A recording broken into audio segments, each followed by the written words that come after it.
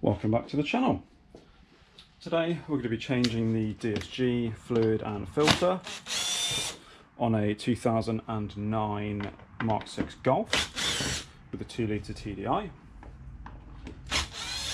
Might seem counterintuitive starting off removing the intake, but we need to get to the filter, which is sat on top of the DSG box, which is underneath the air filter, air intake and the battery. So the battery needs to come out, the battery tray needs to come out, the air intake and pipework need to come out first. So I'll take all this out and then we'll have a look at what we are left with.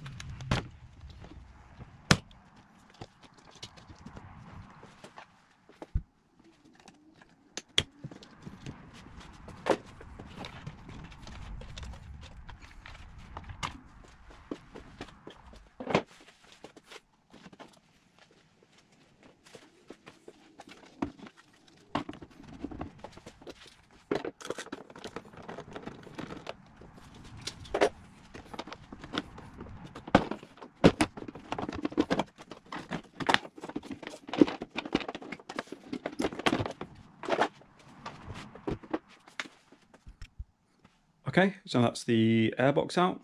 So now it's time to take out the battery.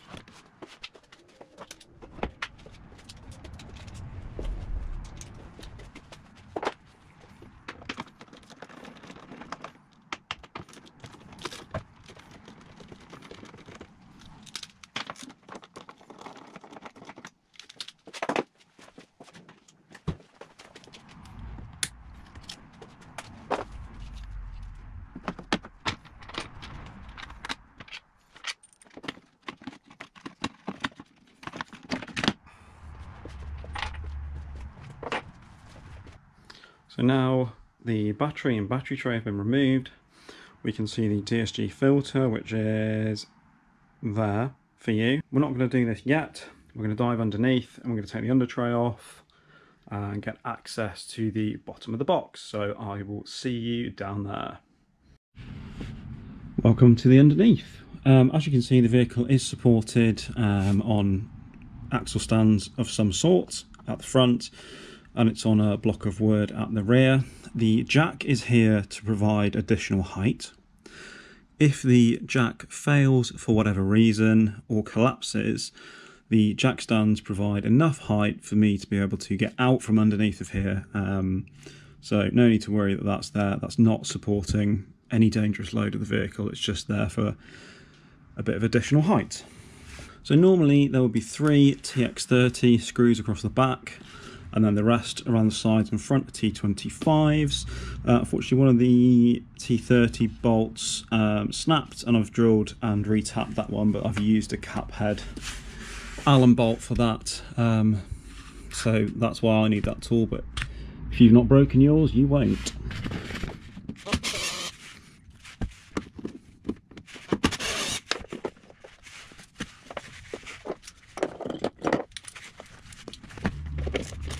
It's always a good idea to put some anti-seize on these bolts, especially because they're steel bolts going into an aluminium subframe.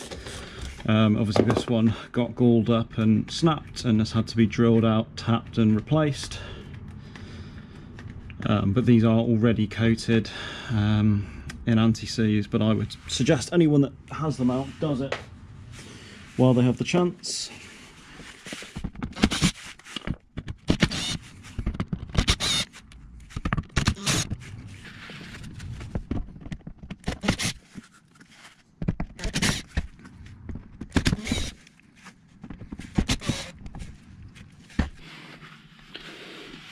Then we have the last one at the front. And this will just slide back.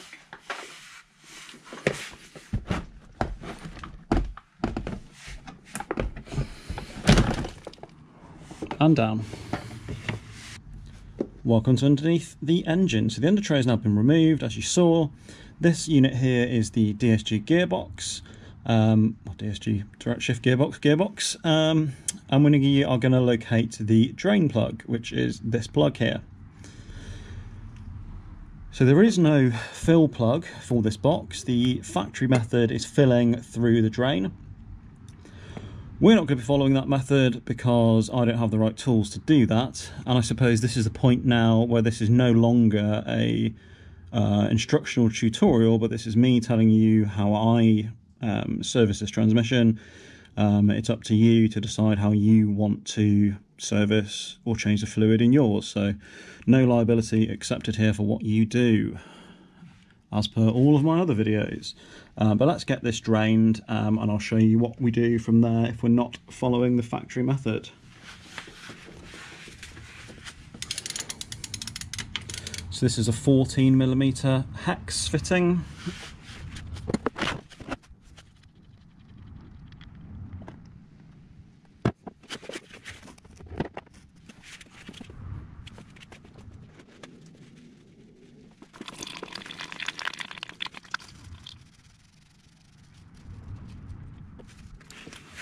I'm not going to make you watch this drain out completely, but I'll bring you back when that's fully drained.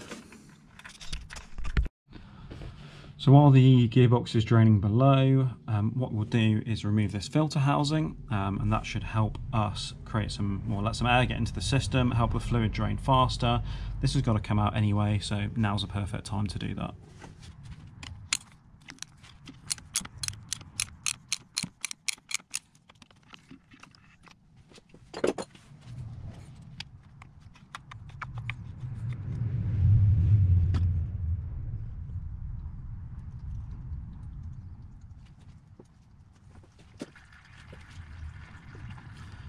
So this is now helping the gearbox drain its fluid faster because we're allowing air back into the system as the fluid is draining out. It's a very viscous fluid, it takes a long time to fill, it takes a long time to drain. So again, I'm not going to make you watch this. I'll bring you back when this is fully drained, I'll explain what we're going to do next.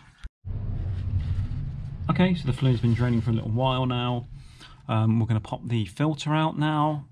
So you can see this is a Febby filter, part number 44176, and that's exactly the same as the part that we are going to replace it with. So this just lifts out. We can let that drip into the housing, and then we'll take it away. So obviously we need to clean up the spilt oil that is around this housing, but we're not going to do that before we replace the filter, because what we don't want to do is drag any of the dirt and debris that is around here into the filter housing, because that's not going to help us. So what I'm going to do is replace the cap briefly, and we're going to drop down underneath the car again to take a look what's going on down there.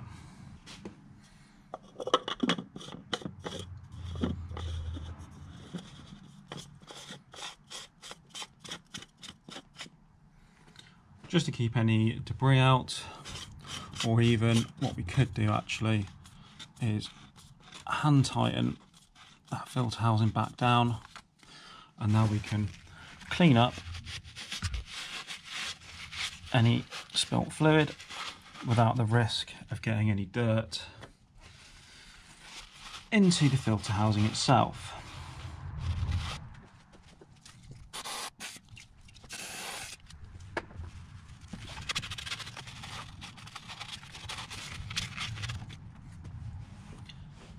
Excellent, I will see you underneath. Right, as you can see now, we've finished draining. Now, this is potentially where people face issues with this.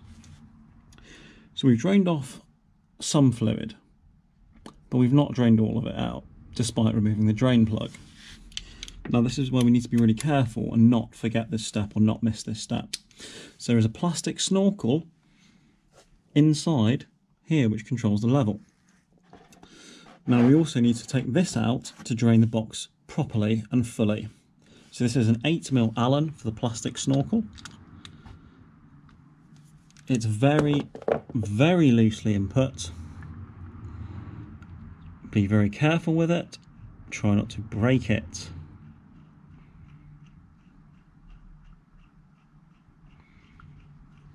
So you can see the snorkel coming out now, along with, there we go, the rest of the DSG fluid. Do not forget this step, otherwise you will have a severely overfilled transmission.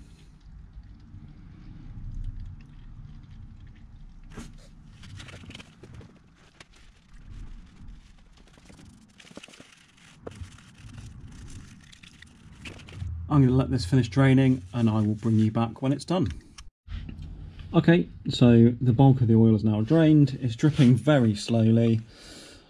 I'm sure that we could leave it for, I don't know, another hour and it would still be dripping slowly, but I've not got all day and we can't wait for this to drip its life away for the sake of 50mm. So we've got the plastic snorkel here and we're going to reinstall that back up into the box.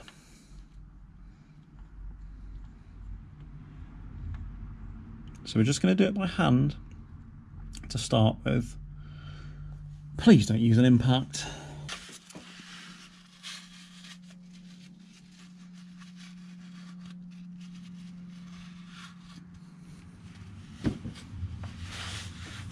Now, there is a torque spec for this. It's 3 Newton meters, which is comically, well, not tight. I've got a torque wrench that will do it though. So let's, there you go, 3 Newton meters. Now we're going to give the drain hole surface a final clean. Make sure there's no sharp edges with your finger. The drain plug that we cleaned earlier, we're going to reinstall it with the same washer. I have previously reused this one and not seen any issues with doing so. So we'll tighten that by hand for now.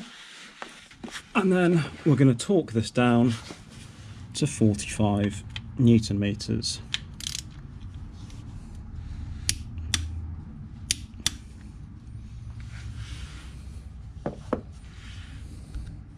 So now that's done, I'm going to take you back up to the top with me.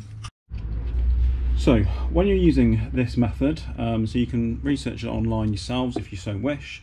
It's called the measure and refill method.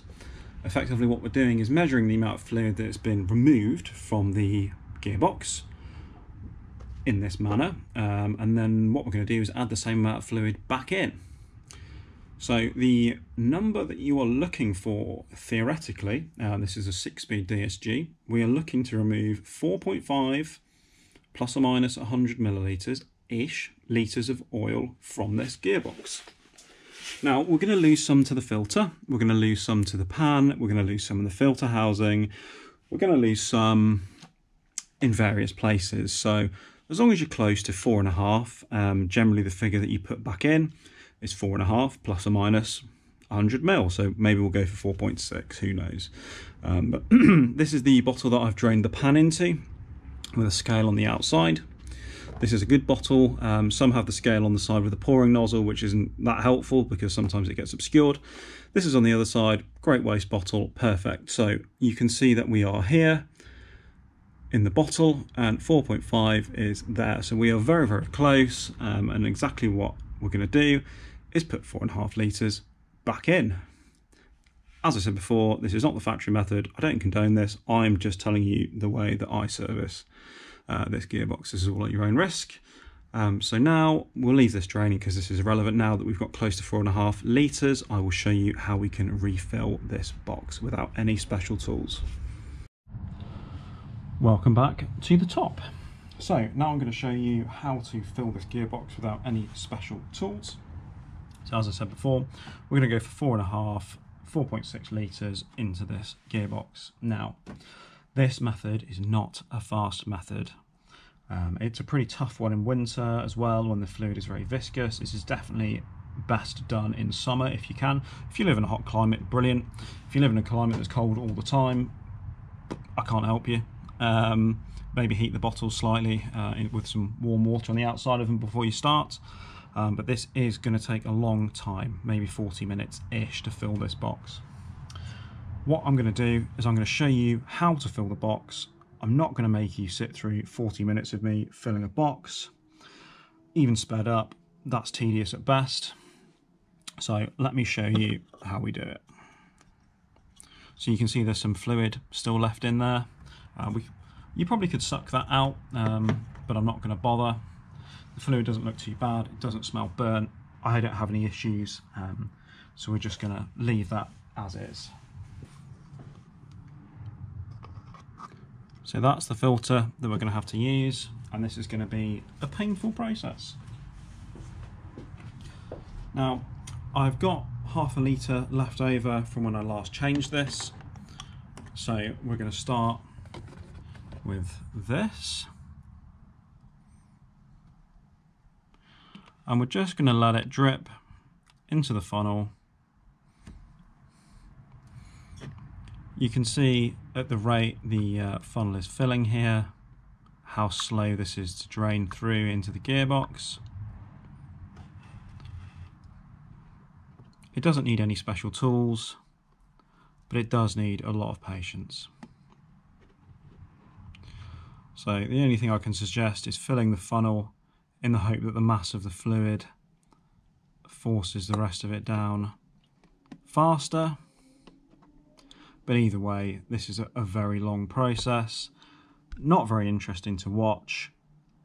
So I'll spare you that, and I will bring you back when we've put 4.5 litres into this transmission. Welcome back. This is finally finished draining. I will stick a note on the video how long it took. I'll have a look at the timestamps on the video for that for you. So now we need to go and reinstall the filter.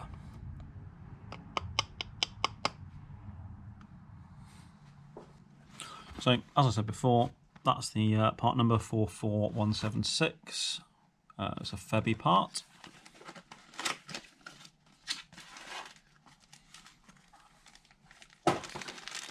In that box, you're going to get a new filter and a new O-ring for the filter housing. So what we'll do is we'll put the new filter in first, then we'll do the O-ring. So brand new filter. So all we're going to do, it comes with the O-ring pre-installed. So we're going to get a tiny bit of oil from the filter housing. Let's just get that on that O-ring. And then what we're going to do is place this gently on there so it's loose, and then we're just going to press down to seat that in position. So that's now seated. It's a bit more fluid, but that's fine. Now we need to remove the O-ring from this. I'm going to do this off camera because I don't want to risk it getting any debris into the open filter housing. But I've just removed the O-ring there. Then we're going to roll the new O-ring down into this groove, like so. And then using some oil that's just on the threads, we're just going to put a light coating on that surface. Then we're going to install the filter housing by hand.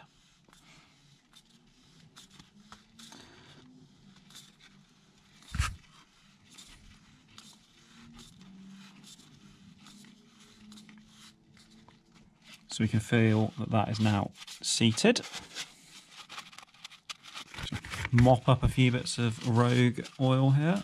Then we're going to torque this housing down to 20 Newton meters.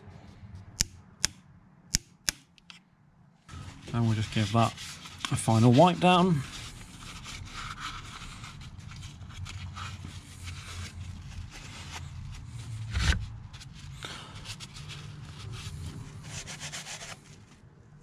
And now we are done effectively with the fluid change, and we just need to put everything back that we took out.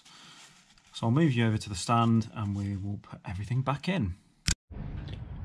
Right, so we've got you up on the fuse box so you can see everything going back in.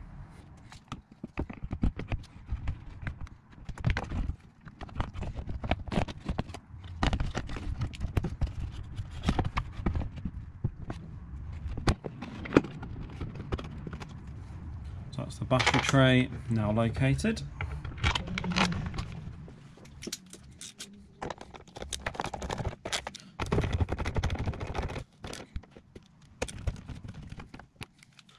Right, I've moved you over to the engine cover so you can have a better view of what's going on. So I'm just doing these hand tight. There probably is a torque value somewhere, but as I said, I'm just going to go hand tight. The battery cable should sit in these grooves here. There should be a clip on here which secures it, but I think mine is missing or broken, but maybe we can add something back in to secure that. So that fits, and that fits, that's good. So we use that as a clip to hold this battery cable.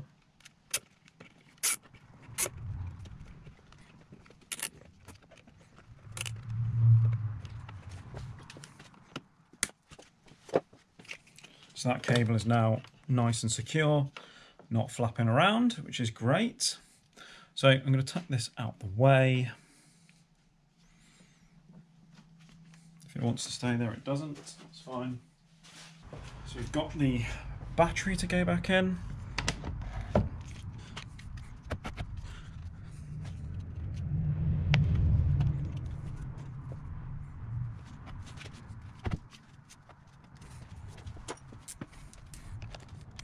Right, we're not going to do this. We're going to not forget to put the weather shielding on it. Let's do that first. Along with the tie down or mount for the battery.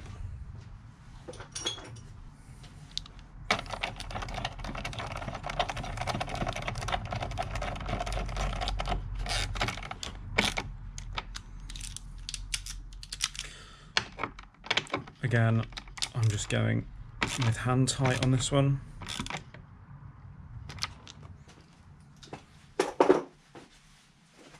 Now we can add its little house.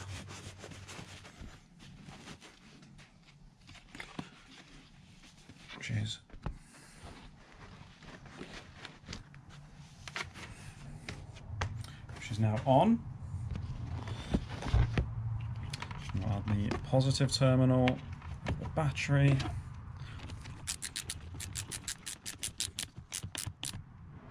Make sure that's nice and secure.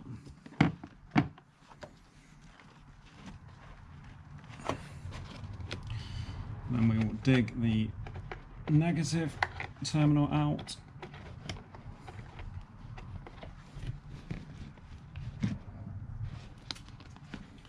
And make sure the cover is sat down around the back correctly, which it now is. So we will add this on.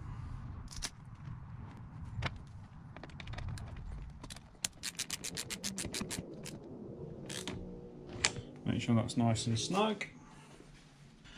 And now we will close it away in its little fabric house. Now we're going to add our airbox or lower airbox in.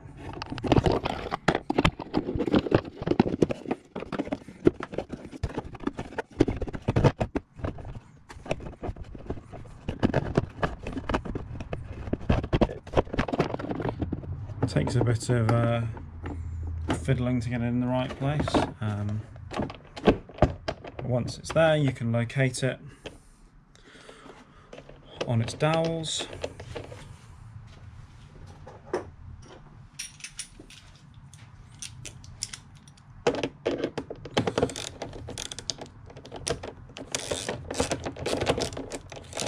one locating screw.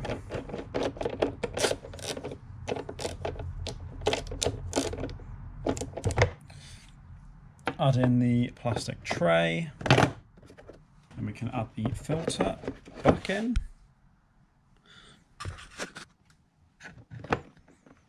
Make sure that's seated correctly. Just adding the top cover for the front airbox mount. Now we can re-add the upper airbox and MAF assembly.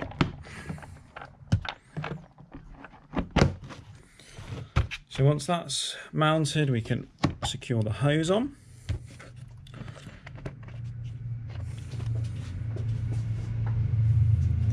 We're now going to screw in the Phillips screws for the airbox. Don't gun these in hard, they just need snugging down.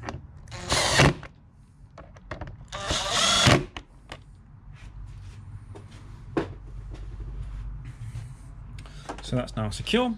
So we can bring our hoses back round. I might add a bit of silicone grease to this one. You saw how difficult that was to get off. And I'll wipe up the silicone grease that we've got everywhere.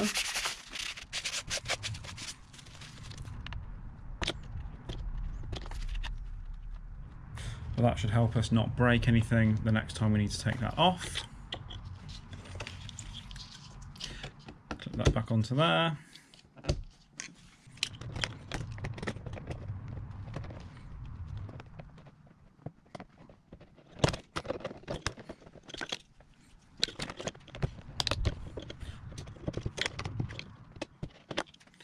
So redo our hose clamp.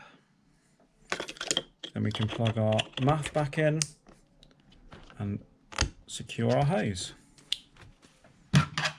Now, the thing left to do on the underside is to replace the under tray. I'm not going to currently do that at present because after this I'm going to be doing a timing belt change that you're going to see in an upcoming video. So no point putting that back on to take it back off again tomorrow. So in short, that is how you change the DSG fluid, or how I change the DSG fluid on this model of VW 6-speed DSG. I'll put a link to all of the parts used in the video description. I'll also include any special tools, not that I think I've used any for this. I'll also include links to the fluid used and where to get those. And if there are any questions or comments, feel free to put them in the comments in the video. I'll try to make sure I get back to all of those, and I'd like to thank you for watching, and subscribe if you'd like to see more car content.